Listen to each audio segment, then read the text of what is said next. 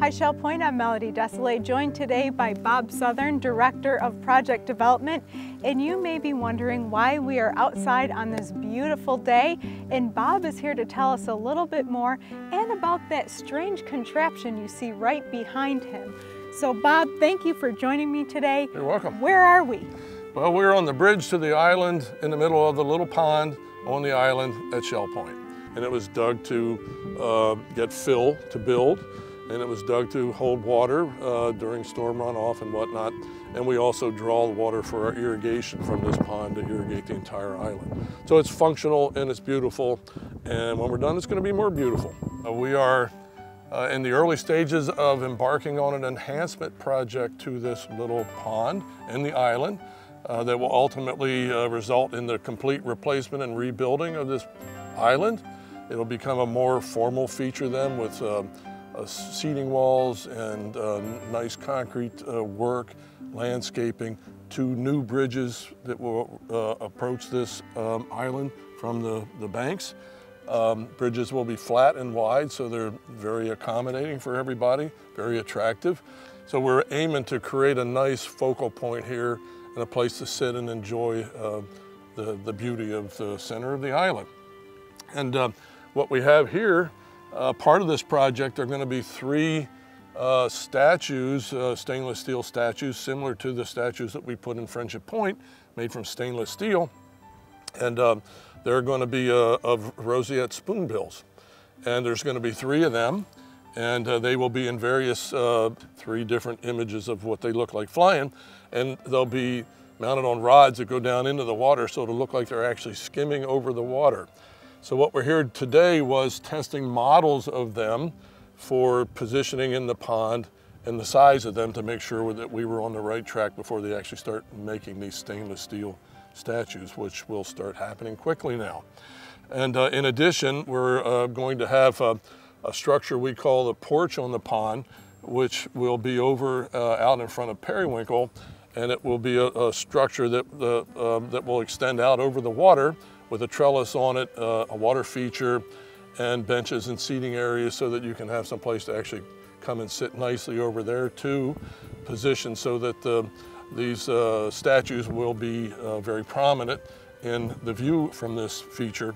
And then finally, we're going to have behind that a grassy area with some landscaping that can be used for playing lawn games and things of that nature, and then some additional landscaping around the lake as well. So that process is starting to ramp up in regard to what we need to do to design these features, to permit this work, and get ready to start construction somewhere around May, early May, we hope, finish in the fall. Wonderful, and this comes from the generosity of one donor in particular. You had mentioned that the spoonbills are kind of replicated from what we see in Friendship Point, and we're trying to keep a sense of consistency there, and also the fact of our generous donor being the same person who actually redid Friendship Point for us, and that's Maggie Tribby. Yes, Maggie worked with us and was so generous in funding what we did at Friendship Point, and I think she enjoyed what we did down there and had fun with it and decided she'd like to do another one.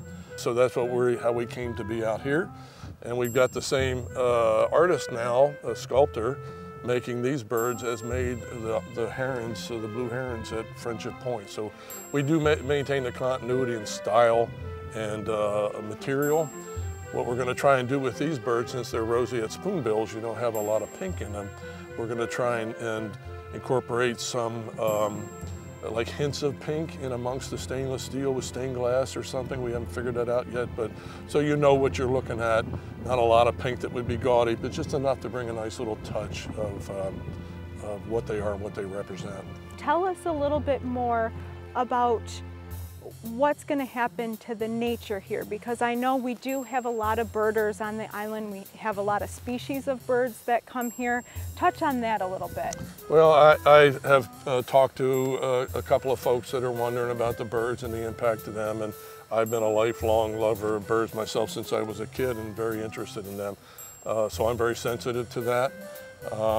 We're going to do our best to minimize any impact to the birds Timing will be later in the spring, obviously early summer before we start, when that part of the the heavy birding down here is winding down. There will be obviously some disruption when we're out here doing the work we have to do. But I think after it's all said and done, the birds are going to be fine in the lake, and they're probably going to be sitting on a lot of these things that we are going to put in, because that's what birds do.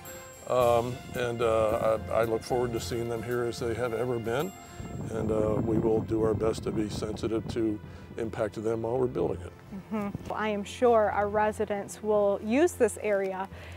Currently, it seems a little bit underutilized. Would you agree with that? Well, it certainly is underutilized, and it's very tired. It has been very tired looking around here for quite a long while, quite frankly. And I think that when all said and done, this is going to maintain the integrity of our lake and generally speaking, the natural feel of it. Even though we built all this lake, it was never here to begin with. We made it. But as well as it will create places that will allow more folks to come out and enjoy it and be close to it, and then enjoy the birds and all the turtles that swim out here, who I think folks must be feeding, because they sure do swim toward us when we're standing out here. That is true. There are some turtles visiting us right now. Just standing here, you feel a sort of ambience of peace and reflection, and it's a nice spot. It's a lovely area. Touch on what our residents can expect when all is said and done.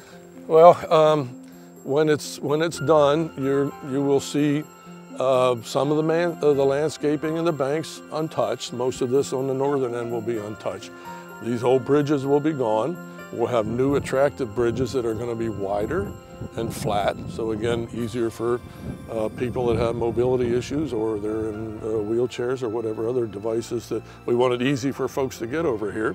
This island will be more formal in look, and it will have seawall all the way around it, creating this island. There'll be concrete seating walls in there, as well as traditional benches, and some decorative feature and some nice landscaping in here. So this is going to be, instead of just kind of the haphazardly, they piled a bunch of dirt here and stuff grew on it look that it has now, it'll be a really nice feature. And then off in that direction, kind of where the seawall kicks out, all this old seawall will be removed. Will be where this porch will be, with a nice trellis on it. Supposed to be designed yet, but a water feature that runs all the way to the back, along the back of this this porch with the trellis over it, so that there'd be a little light water sound and water movement in there, so it's not just dead silent, with nice seating and a bit of shade to it, and just a good place to sit and relax and enjoy the beauty that is Shell Point. Excellent. Well, Shell Point, you just heard about what is going to be happening in the future here at the Island Pond, here behind the Resident Activity Center. Bob, it sounds like you have all your ducks in a row. Whoa. No pun intended, but I am sure we are all excited to see what great things are in store for this beautiful area. And we just want to show our appreciation to Maggie for your wonderful gift. Thank you so much for allowing us to make this happen for the greater good of Shell Point and those who will be here in the future. Thank you so much for joining us here today. Thanks, Maggie.